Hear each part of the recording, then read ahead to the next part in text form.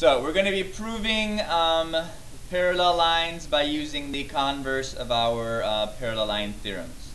Okay, so in each of these cases you're given some information and you're asked to prove that a couple of lines are parallel. Okay, so you'll notice some of these are already filled in for us. That's just so that it can guide our proof so that you're better at it later. Okay, so step number one, A is parallel to B. That reason is because it is given. Always the reason for step number one is given. Okay, sometimes you can write all of the givens on the same line. Other times it might be beneficial to save it and use it later throughout your proof. But it doesn't matter really which way you do it. Depends on the preference of your teacher at the time. Personally, I don't mind whichever way you do it. Okay, so we know that line A is parallel to line B. So this line and this line are parallel. So what set of corresponding angles are congruent from this picture? Angle 1 and angle 3 are a set of corresponding angles. And according to the corresponding angle postulate, if parallel lines are cut by a transversal, then angle 1 is congruent to angle 3. Okay, these are some congruent angles because the lines are parallel. Okay, and our next step says angle 1 is congruent to angle 2. Why are we able to write that? Because it's also part of your given. So we're going to write it down here so that we can use it now. So looking at our proof here, we have angle 1 is congruent to angle 3. We also have angle 1 is congruent to angle 2. So that means that angle 2 must therefore be congruent to angle 3.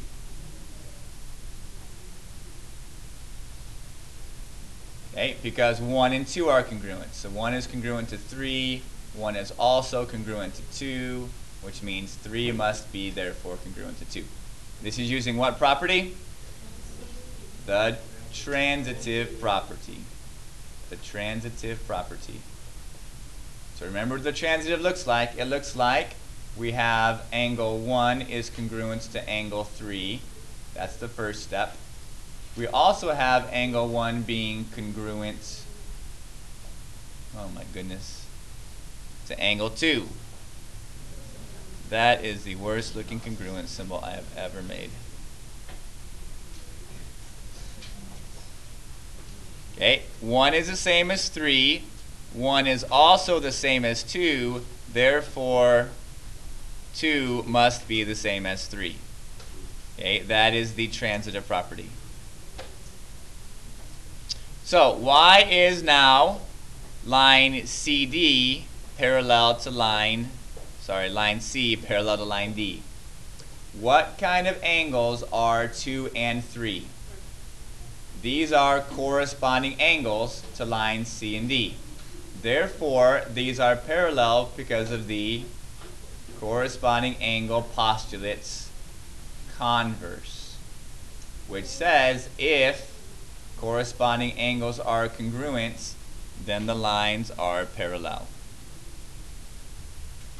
So when you're trying to prove that lines are parallel, you have to find angles that are congruent. Okay, in this case, we have two sets of corresponding angles. If corresponding angles are congruent, then the lines are parallel. Okay, that's the converse of the corresponding angle postulate. Okay, and that's how you prove lines are parallel. You identify a pair that are congruent, and then you use that specific angle's theorem and or postulate. It's converse. Okay, so why don't you try number 2 here. Okay, that should be angle 3 right there. The same as your nope, it's angle. It's angle 2. Okay, so this time if you want, you're going to write all of the givens on one line. Okay, write all of the givens on one line. Okay, so in this one we're going to write down both of our givens on the first line. A is parallel to B, and we're given that angle 1 is congruent to angle 3. Okay, it is in fact given. Okay, so let's mark that on here. We have that line A is parallel to line B, and angle 1 is congruent to angle 3. Okay, that information is given. So if you're not actually given some givens, you can look at your picture and find the markings. So we're marked as being parallel. We are marked as having some congruent angles. So if you're not given a given, you can look at the picture. So the next step, what kind of angles are 1 and 2? These are alternate interior angles. They are between your parallel lines and on the opposite sides of the transversal. So these are congruent by the alternate interior angle theorem. Okay, which says if parallel lines are cut by a transversal, then alternate interior angles are congruent. Okay, so we have parallel lines, so these are alternate interior angles. Now our next step, because 1 is the same as 3, so angle 1 is congruent to angle 3. Angle 1 is also congruent to angle 2. Therefore, what can we say? Angle 2 must also be congruent to angle 3. And this is by the transitive property again. Okay, you should be becoming very familiar with how the transitive property looks within a proof. 1 is the same as 3. 1 is also the same as 2. Therefore, 2 is the same as 3. Okay, it's this setup right there. So, what kind of angles are angles 2 and 3 here? These are alternate exterior angles. So why, therefore, is C parallel to D? Because of the alternate exterior angle theorem's converse. Very good. Okay. The reason for the last step is what kind of angles these are. So depending on what kind of congruent angles you have, that's going to dictate the reason why your lines are parallel. Okay, before those were corresponding angles, so the reason was the corresponding angle postulate converse. These are alternate exterior angles, so we use the alternate exterior angle theorem's converse, which says if the alternate exterior angles are congruent, the lines have to be parallel. Okay, that's the converse of the alternate exterior angle theorem.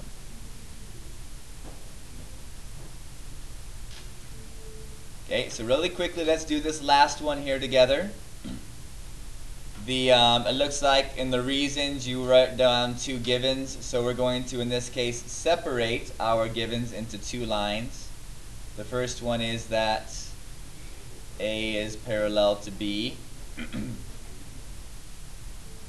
Okay, let's mark. Here we have line A. Here we have line B. So these are parallel. And we are also given that angle 3 is congruent to angle 5.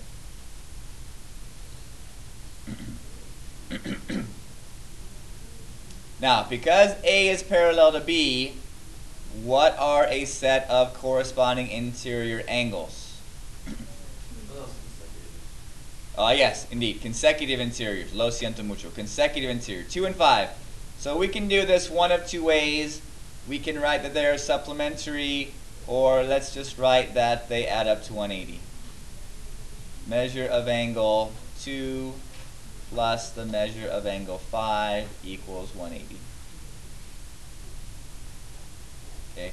I believe the theorem actually says that they're supplementary. So there should be a secondary line in here probably that changes from supplementary to adding to 180. So in case you see that somewhere else, just know that that uses the definition of supplementary. Okay, so what else are we given? that angle 3 is congruent to angle 5. Okay, that's also part of your given statement. Now, if you'll notice, step number 4 changes the congruence symbol of step number 3 into an equal symbol.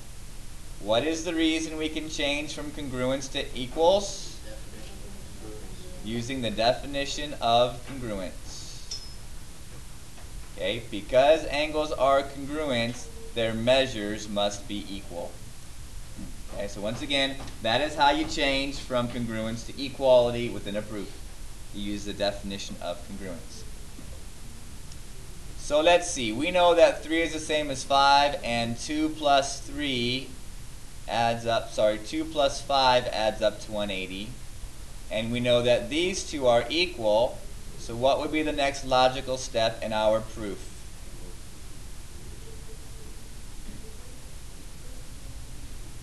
Where else do we see something with a measure of angle 5 in our proof? Right here, right? We see measure of angle 5 right there. So instead of measure of angle 5, what can I write? Measure of angle 3.